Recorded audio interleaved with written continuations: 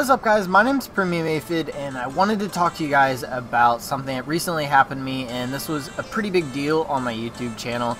And I actually just found out that my YouTube channel is in good standings once again.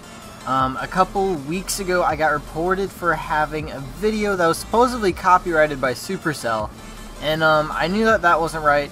Codex was just like, yeah, you need to go contest that, and I basically told YouTube, hey, please look at this again. If you look at it again, I'm pretty sure you'll see that there's nothing copyrighted in here.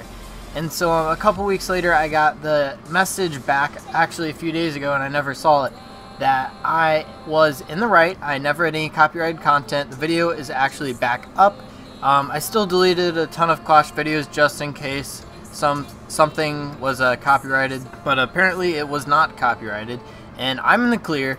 And Supercell just kind of screwed over my channel for almost a month because I was not able to earn any income because my channel was in bad standings.